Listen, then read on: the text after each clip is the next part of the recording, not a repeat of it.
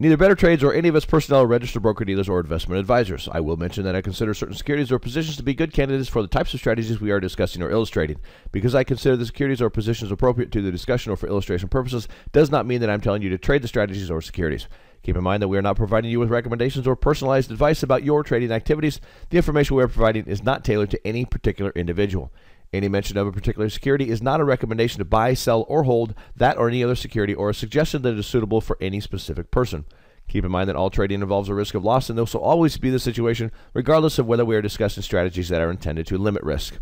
Also, Better Trades personnel are not subject to trading restrictions. I and others at Better Trades could have a position in a security or initiate a position in a security at any time. Hello and welcome out to the Insights. We're going to do a quick update of the markets, look at big guys, and also look at little guys that have popped up yesterday and today and given us some possible opportunities for the rest of the week and early next week. But before that, we'll start off like usual.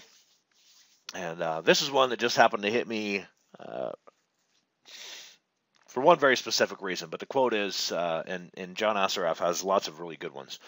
My life is full of purpose and exciting changes. The part that hit me the most was the exciting changes. And sometimes they are exciting that come out of not necessarily good things. I had a huge serving of humble pie this weekend, to put it mildly. And sometimes things happen in life that open our eyes, and we have to step back and take a very serious look at what we're doing and how we're doing things, and if they're keeping us on the path of where we want to be, where we want to go. And we'll get into it because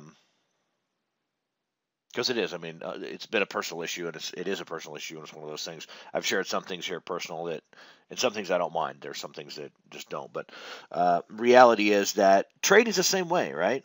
I mean, we experience that in trading. I mean, I've been there. I've blown up a couple accounts years ago when I first started, and that's a humbling experience. You know, to take, albeit it was a small account, both of them were. You know, I was just getting started. I didn't have a lot of money. I was young. I was dumb and still trying to dig out of debt. And, you know, you make mistakes, and all of a sudden there's nothing left, or you sit there for 2 weeks and watch an option expire, and it's like you're frozen. You can't do anything about it. And then all of a sudden you realize there's not enough money in your account to trade with. You can't do anything, period. I mean, it's gone. And it is a serious whack upside the head. And, you know, it happens in trading and it happens in life. And quite frankly, one of the beauties and one of the reasons I am so blessed to have been introduced to and exposed to the market and exposed to trading is the lessons that I've learned from the market that help me, that I translate into normal life. And the lessons that I've learned from trading, being whacked upside the head dozens, if not hundreds of times over the years, and including some of them extremely difficult to deal with, and having to accept the fact that I blew up an account. It's hard to deal with mentally, emotionally, and it's challenging to come back from that. Because when you come back and you try to go again, it's hard to pull the trigger sometimes because that fear is so deep. And so the beauty of trading is not only do we learn a lot of lessons with respect to trading, but we learn a lot of lessons that can be used in life.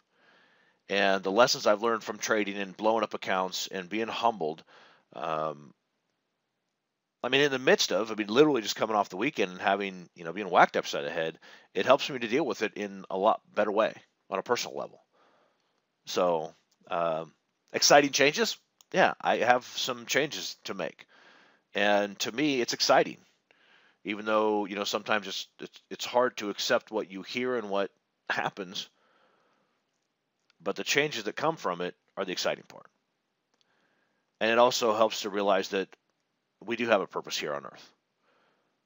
Some of us have a huge purpose. Some of us have maybe a smaller purpose. But the beauty is that the small ones are just as significant as the big ones. There really is no difference. Just like it doesn't matter if you're trading with a $1,000 account or a $2 million account. Trading is trading. Living is living, and a purpose is a purpose. And even though yours you might think it's a small purpose, the reality is that there could be somewhere along the line that you don't recognize, or maybe you're not even here to realize that the purpose that you were put here for was big. It could be that you did something small in somebody's life along the way that you don't even recognize and realize, but you made a significant difference in their life by doing something small. And they go on to do something big because of your something small. So even though your purpose may have been small, in reality, that ripple effect took place and it created something big. So don't ever discount the purpose that you were put here for. Don't ever think that it's small, because it's not. Every purpose we have is big. And if we minimize it and we make it smaller, shame on us. So let's go make some exciting changes and take a look and see what has been happening. And whoops, well, there's some exciting stuff. That is, I don't think I've shown this. That's my grandma, and then my kids. So that's my kids with their great grandma. She doesn't like to be referred to as great grandma. She just wants to be called grandma. But we are blessed to have her. She is 93 years old. This was just about, that was October 9th, actually. No, October 10th is when that picture was taken. Just, a month and a half ago. She's 93 years old. Still lives on her own, still drives. She's active. She's out playing cards with her friends all the time. Smart as a whip. It's just crazy. We almost lost her. Actually, it's been almost exactly 2 years ago. We thought we lost her. In fact, she thought it was the end. She had colon cancer, and they were going to do the surgery. And during all their pre-prep, they found a big giant blood clot in her leg, about a foot long, huge thing. And they said, well, we can't do the surgery, with that blood clot there, because it'll certainly kill you. And so the only option we have is to go in and do surgery and take the blood clot out. But then you have to recuperate from that and then have the colon surgery. And at 91, at that time she was 91, and just surgery period at 91 is risky. Just the anesthesia alone is risky. And she decided to say, hey, go for it. What are we gonna do? You can sit here and die, or you can try the surgery and see if it works. But we had accepted the fact, and we pretty much said our goodbyes, and it was hard walking out of there not knowing that we'd ever see her again. And heck, they went in and took the clot out, and everything went smoothly on that one. She came out of it just fine, and 3 or 4 days later, I think it was, they went and did the colon surgery and got that all. And 2 or 3 weeks later, she was at home. She was in a hospital north of Roseburg, outside of our small town. And I don't know, I think it was 2 or 3 weeks later, she was home, started physical therapy, and within 2 or 3 or 4 months, she was driving again. Basically out on her own. She was living on her own anyway. She needed a little bit of help at the time, but now she's doing just fine. So it's kind of crazy, but very blessed to have her. She's an amazing, amazing woman. So tons of wisdom. At 93, being born in, was it 1922, I think? Yeah, she's seen a lot. Talk about exciting changes. She's seen a lot of exciting changes in her life. And so anyway. In fact, we're going to see her on Friday. I'm looking forward to that, actually. I knew there was something I was thinking, but okay, getting into the market. Off of the other stuff. SPX was down quite a bit this morning. I think it was 15 or 18 points when I saw it. I don't know what it ended up being total, but just looking at it intraday and peeking at it, it was down a bunch. I thought, well, here we go. Maybe we're going to have a downswing, and by the end of the day, boom, we're up. So only a few points, which leaves us kind of a hangman. It's not exactly technically a hangman, but it's pretty darn close. So we'll see. Volume hasn't been updated yet. I don't have the total end of day done yet, but most of the other markets look the same. NASDAQ, very similar. Industrials, basically the same. The transports and the Russell are the two that have been diverging, essentially. So, and the transports, as you can see, still down quite a bit. 51 points for the day, and it was down a bunch during the day, down quite a bit yesterday. So we're still basically very neutral on the transports. Slightly bullish on the other markets, but very neutral on the transports as of right now. The Russell, actually a little bit bullish. It was up most of the day. So not sure that the volume is going to change on that. On the Russell, I think a lot of times the intraday updates, we get a pretty accurate cut on the Russell, but we'll see. If the volume is different than that, then that may change things. But light volume with updates, not terribly exciting. The bulls aren't excited about this thing at all. So look at the VIX, pretty much nothing there. So getting over to, and you know what, I'm just going to go through the little guys since we're here. There's only 8 that really popped up this week that were looked decent. So, and ABX, 3 of them are rollovers. ABX is just one, a gold stock that, in fact, gold and oil, both of those commodities are starting to show some signs of wanting to reverse. Basically, you can see here we're building kind of a little base, but then again, is it just a base or is it just a several month relaxation point? Because when you look at, this thing has been just destroyed. That's a weekly chart right there. Let's see how much more we can get. And you can see basically throughout the 90s, the stock really didn't go very far because gold was stable, everything was good, so the stock didn't do much. And then in 06, 07, 08, the panic of the market, gold was bullish, went screaming higher, then boom, gold stocks got hammered.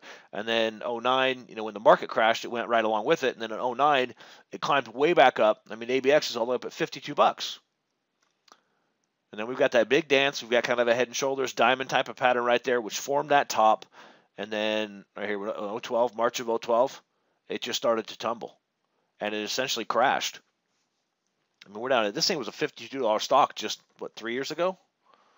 4 years ago or so? Yeah, about 4 years ago. And today it's a $7 stock. That's, 90%? More than that. I don't know, whatever it is. It's a lot. And the question becomes, let's go to a monthly. You can see, the all-time lows. Well, the starting price is 35 cents. But you got some lows down here about $3. It very easily could get all the way down there. So that becomes the question. And when you go back and look at this, you see, back here in 2013, I remember having a conversation with a guy, and oil looks very similar. It got hammered, and then it started to stabilize a little bit. And then, boom, we have another leg to the downside. Then it looks like it's built the bottom, another leg to the downside. So the question is this just another stair step to another leg to the downside?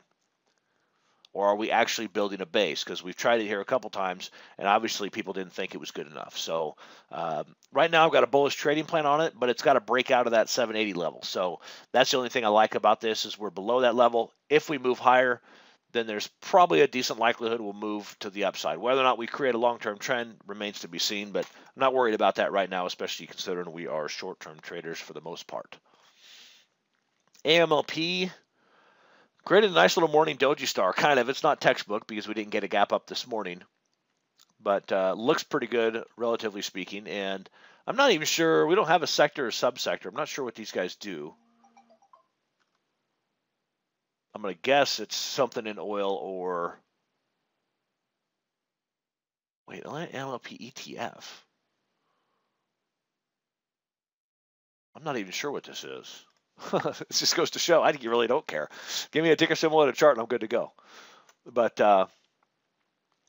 it's similar. We've got the same kind of base building activity, where it's up and down, bouncing off the same levels. We had that break back here when the market crashed, but it's holding this 12.5, 1237 area. It's right at it today. It closed there with a little bit of a morning star. So if it moves higher tomorrow, decent likelihood it'll keep going up. The question is how far and how fast.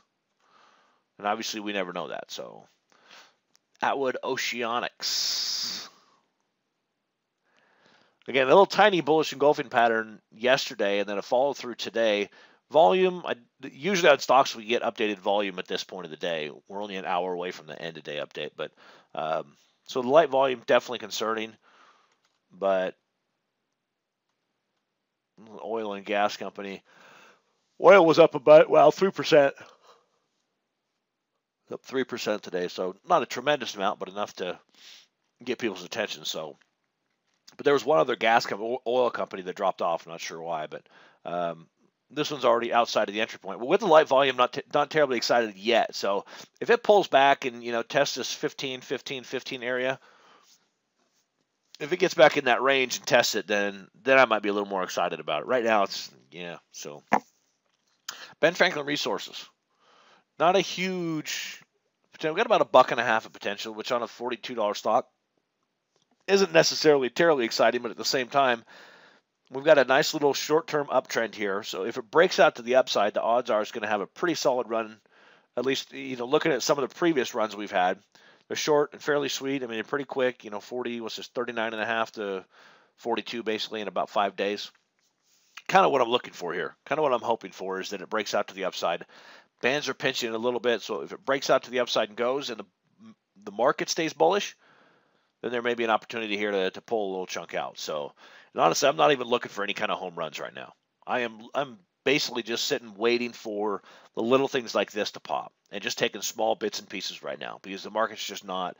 It's just so neutral and it's so, I don't know if I want to call it schizophrenic, but it just can't seem to make up its mind.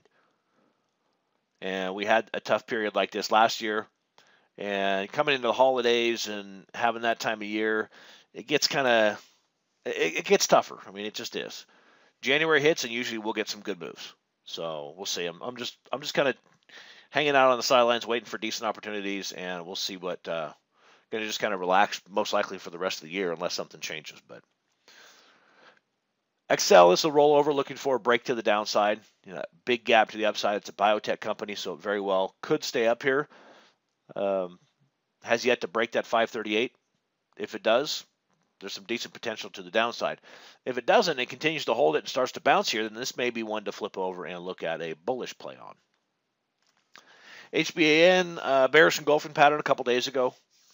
And this morning it gapped up and then rallied, closed right at the close of yesterday, which is more of an in the neck or an on the neck. Let's see. At the neck, in the neck, and on the neck.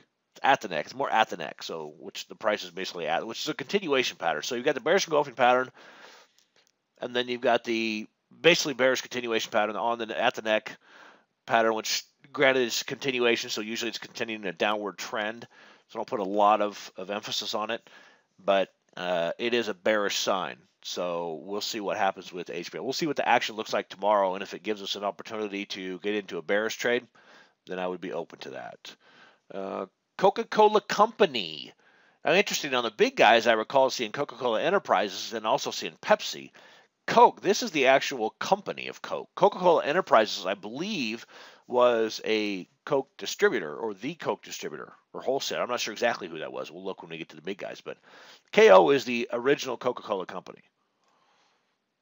And maybe they own the CCE, I think it is the other ticker symbol. But this one's been around, you can see, for a long time. I mean, there's the 1970s. This is the Coke company. But it is making a move to the upside, interestingly enough, having a soft drink company, and not sure exactly why they're looking so bullish right now, other than the fact that they may, now I'm just guessing here, but if they're acquiring, and they own a bunch of stuff, I mean, they're the big, them and Pepsi are the big 800-pound gorillas, and they're out snatching up Monster drinks and all these energy drinks that come out, the ones that are successful, the big boys come and pick them up, essentially. So Monster, I believe, has stayed independent. I think they're even publicly traded. But anyway, Snapple, I think Coca-Cola and Snapple. Snapple became big back in the 90s, I think it was. And I'm pretty sure that Coke owns them now. But if it breaks out to the upside, there's a pretty decent chance it'll go for a little bit. There's almost $2 of potential there. So, and then the last one, Mondelez, bearish engulfing pattern a couple days ago, last Friday. And looking for this to break to the downside and push through that bearish trend. So if it doesn't, then we don't have a trade. If it does, awesome. I like the looks of it. We got a little over $2 of potential there. So now let's shift gears and get over to the big guys. Phenomenal. Got an extra A in there. Yeah, CCE, Coca-Cola Enterprises, food, beverage, and tobacco. So I think that's the distribution arm, but I'm not sure. And then PepsiCo, of course. So let's go through these one by one. Aflac gave us a pullback today, gap down, and kind of sort of gave an entry point. The volume's really light, which, being a holiday week, the volume's usually light anyway. So it's really, that's where it gets hard to read. So hard to say. Ambarella still was looking for a pullback and got it yesterday. Actually got a bearish engulfing pattern. And then a little update today, so that makes that kind of skittish. Not to mention we have earnings coming up here in the next week or two. AME, Amtech, looking for a bearish swing to the downside. In fact, this is one that this morning you may have gotten pulled into, and then it got bullish and turned to the upside. So hopefully not. But a lot of times this is why I like to wait for the close. Are you going to miss some trading opportunities? Yes, but this is one that you would have stayed out of if you were waiting for the close. So it's kind of 50-50. There's no right or wrong answer. Sometimes it's better to get in and during the day before the close.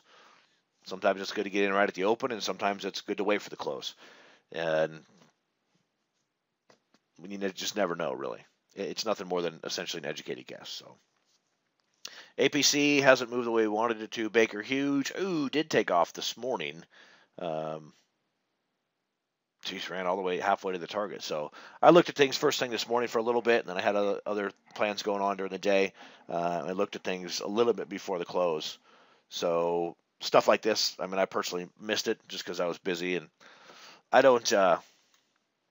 no longer freak out and watch things while I'm out and about. If I've got things on, then I set them up. If I'm not going to be able to watch the market during the day, I set them up if I have trades on. If I don't and I miss something like this, it's no big deal to me anymore. I used to get all upset about it and freak out and be like, oh, I can't believe I missed it. You know what? There's going to be trades tomorrow or the next day that'll pop up too. I just shrug it off now. So Cardinal Health tagged the entry point a little bit Monday and then followed through a little bit today. Coke, we kind of looked at that, looking for it to break down, but it has yet to do that. Eaton, I like the looks of this one. Again, light volume. Of course, we're 2 days from Thanksgiving, so